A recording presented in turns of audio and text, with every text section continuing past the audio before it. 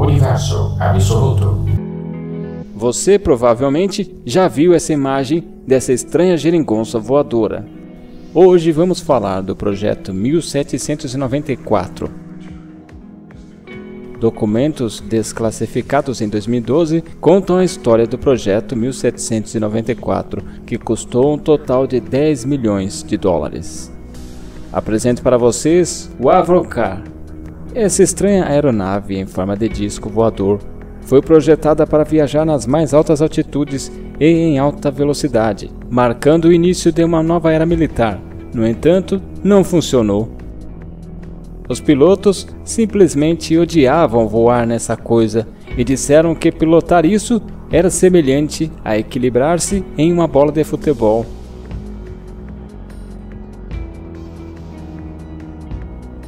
O ano era 1952 e a Guerra Fria estava a todo vapor.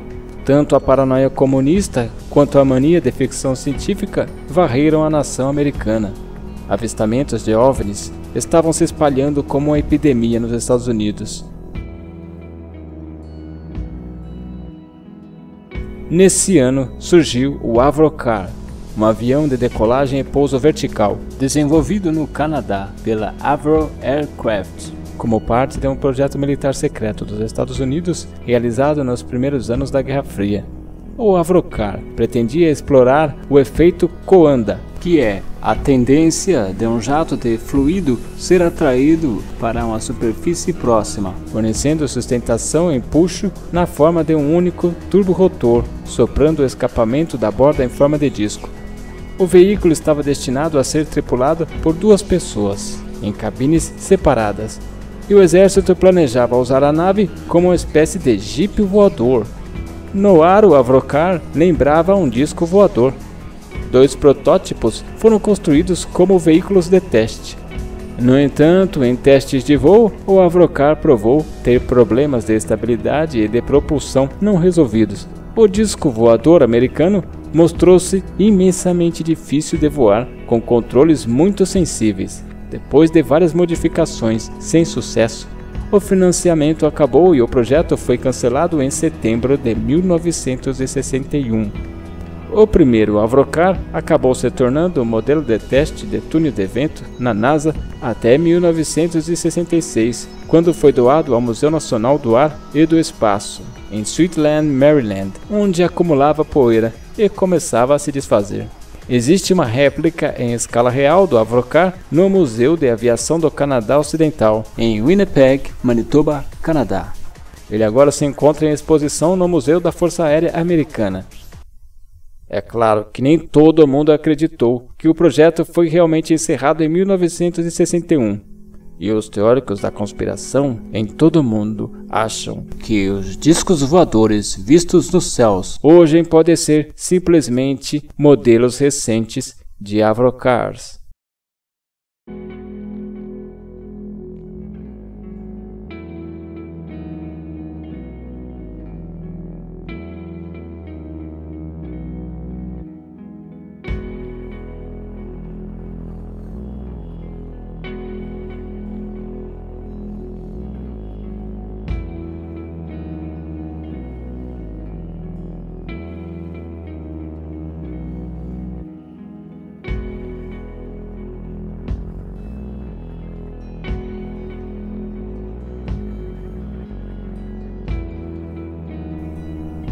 Por mais improvável que pareça, isso poderia oferecer uma explicação melhor para os inúmeros avistamentos de naves espaciais em forma de disco. E você o que acha? Esses OVNIs das mais variadas formas vistos nos céus em todo o mundo seriam obra de americanos? Comente, dê a sua opinião. Inscreva-se no canal.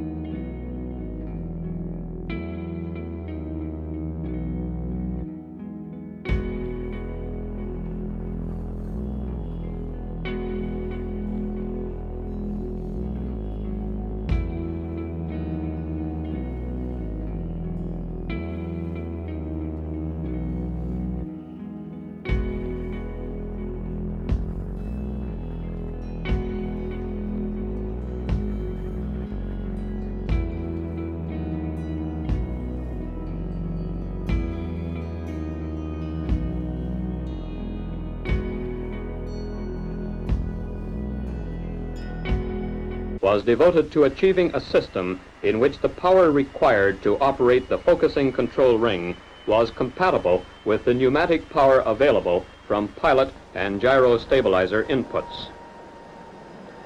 Tethered and free flights which followed were directed toward increasing the stability of the vehicle in the ground cushion and increasing the stable height of the ground cushion.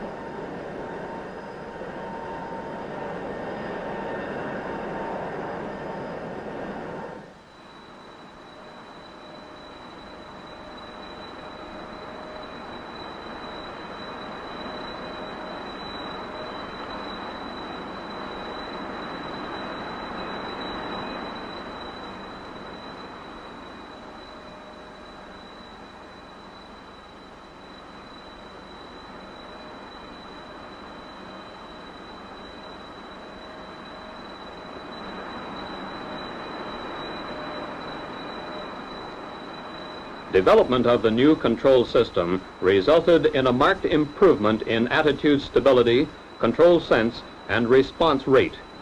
At a height of 3 feet and at forward speeds up to 20 knots, the vehicle no longer displayed the previous tendency to oscillate after pilot inputs, and short, stable flights with hands off were now possible.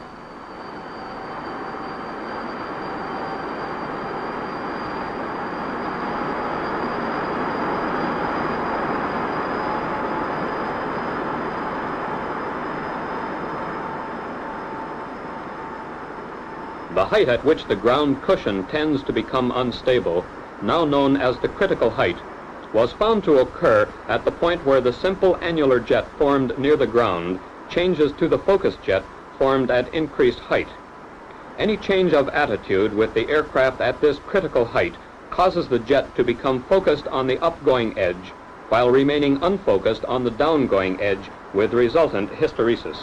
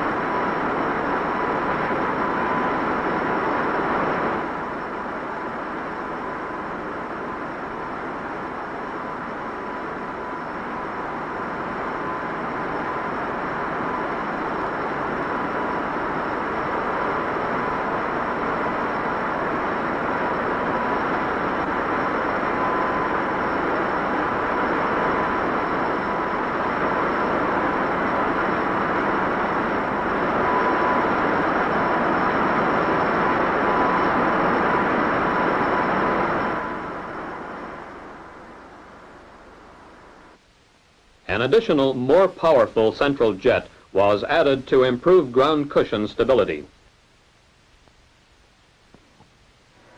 It was found, however, that an increase in ground cushion stability was accompanied by a decrease in control power, and the final configuration represented a compromise between the two requirements.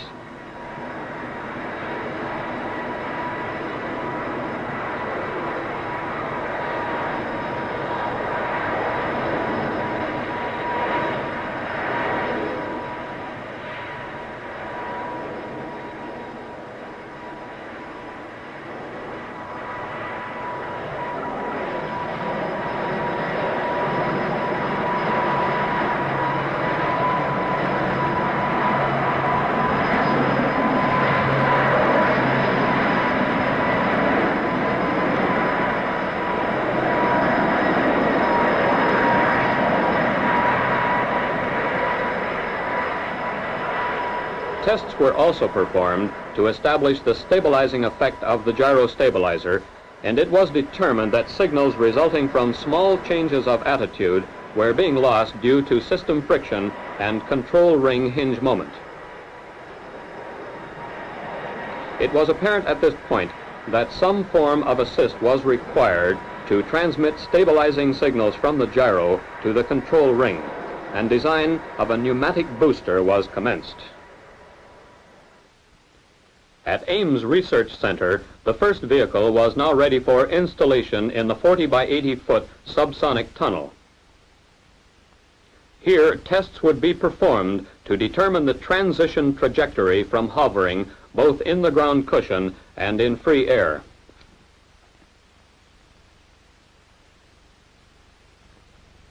These tests were all performed using the focusing ring control system, which had resulted in the most successful free flights on the vehicle at the Avro test facility. The variable mount permitted testing to be carried out at heights up to 12 feet. Flight tests on the second vehicle were discontinued to permit introduction of the pneumatic control boost system. This involved the introduction of 6 sensing nozzles at the base of the central control shaft to monitor 6 pneumatic actuators mechanically connected to the control ring. The base of the shaft was now secured by a flexure, and only a small travel was required to transmit gyro-stabilizing signals to the actuators operating the control ring. Functional and frequency response tests were carried out with the pneumatic system pressurized from an external supply. A variable speed mechanical shaker was used to excite the control column, and measurements of control ring motion were made using potentiometers connected to a continuous trace recorder.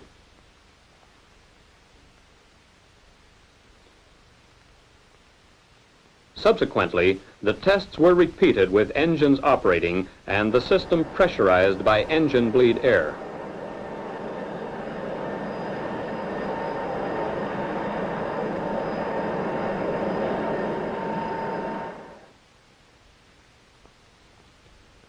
Tether tests were performed to permit final checking of the power-boosted control system before free flying was resumed.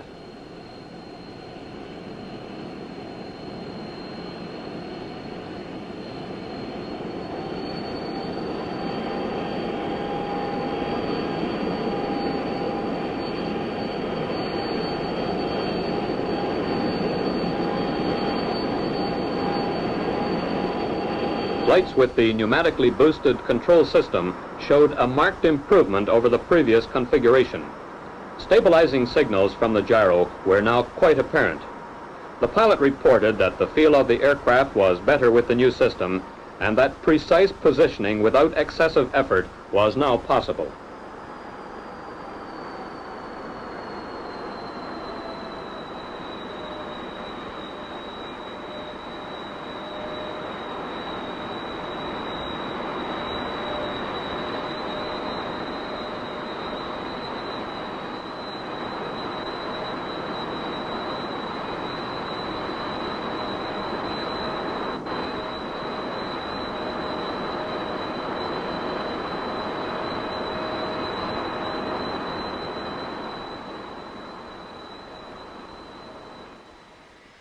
In summary, development of the vehicle resulted in a gradual improvement from the relatively unstable first flight requiring rapid pilot inputs, through various applications of the spoiler control system, which was abandoned due to lift loss with control application, and ultimately to the introduction of the focusing control ring, which resulted in the most significant improvement to date. In the most recent configuration, with the addition of the pneumatic control boost, the vehicle displayed stable flight characteristics at a height of 3 feet and at speeds up to 30 knots. The wind tunnel test data showed, however, that the focusing ring control, though it had been developed for satisfactory hovering, was not good enough for forward flight, and that fairly extensive modifications were required to add an improved forward flight control system. Testing was therefore discontinued until the 2 vehicles could be modified in readiness for further wind tunnel and flight test programs.